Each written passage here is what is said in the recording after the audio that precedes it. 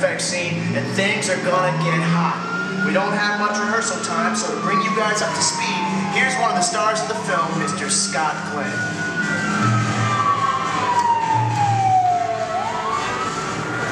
This engine reminds me of the weeks we spent shooting Backdraft, and of the new respect we gained for the real firefighters who put their lives on the line for all of us every day. Of course, we had it easy next to those guys. We could yell cut when things got too hot.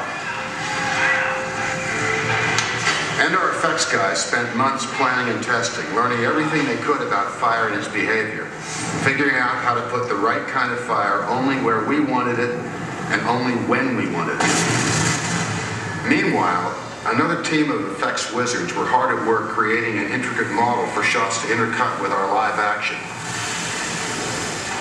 In this sequence, the roof of a burning building splits right down the middle, with Billy Baldwin barely managing to stay one step ahead of the flames.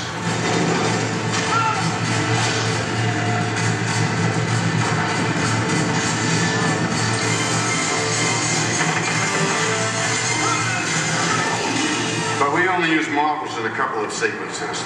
The rest of the time, everything was very real and very hot. Now this scene, the finale of the film, had it all. During the chemical warehouse fire, a giant catwalk gives way, and Kurt Russell's character is just barely able to catch me. And I'm here to tell you this was real. Flames above, flames below, and Kurt and I hanging right in the middle of a firestorm. Let me go, Bo! You go! We go!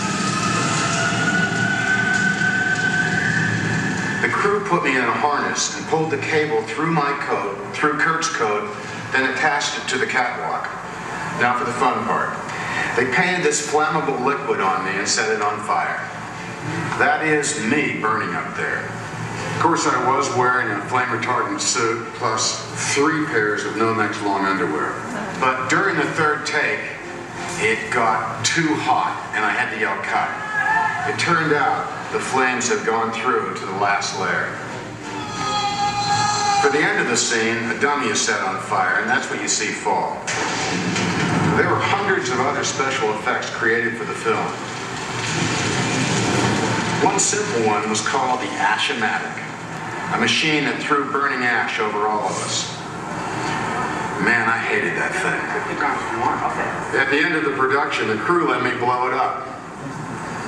You know, being here reminds me of the days we spent doing research for the film at a real Chicago fire station, going out on calls with real Chicago firefighters. In fact, for some of us, it was an experience we didn't want to see end. Well, there's nothing quite like a ride in a fire truck. Hi, I'm Kurt Russell. You know, of course, Backdraft isn't just about great fire effects. It's also about some very real American heroes.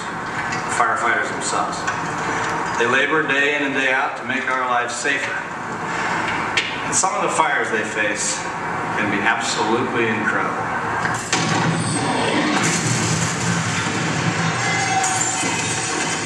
That's why we wanted the ones in Backdraft to be just as breathtaking. We gave the flames their own personality.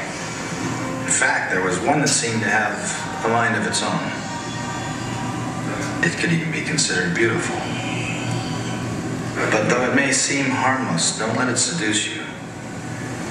For without warning, it might suddenly turn on you.